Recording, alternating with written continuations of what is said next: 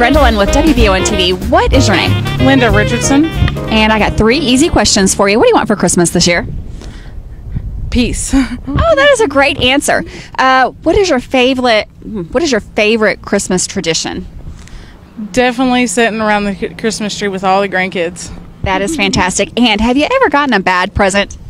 Oh, yes. What was your bad present? A lump of coal.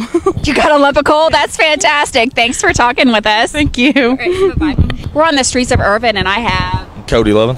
Hey, Cody. So I got a couple of questions for you about Christmas. What do you want for Christmas this year? Honestly, I don't know. Nothing. I could give you some suggestions, Okay, like a new car. I'm looking for, I don't know. Maybe nothing. Jeep parts. Jeep There you parts. go. Health. My children's health, maybe. That sounds fantastic. What's your favorite tradition this time of year?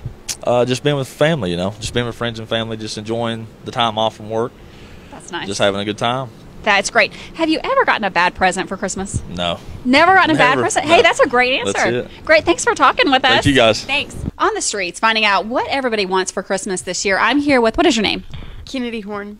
Hey, Kennedy, what do you want for Christmas this year? A pair of really warm boots for when I'm walking on campus and it's snowing. That's a pretty good answer. I like that. I saw a little bit of snow this morning. What is your favorite tradition for this time of year? Your favorite Christmas tradition? We always go up to my granny's on Christmas Eve and spend the night there and get up and have a big breakfast in our pajamas. That's my favorite thing that we do. That's a great answer. Have you ever gotten a bad present for Christmas, Kennedy? Not that I can think of.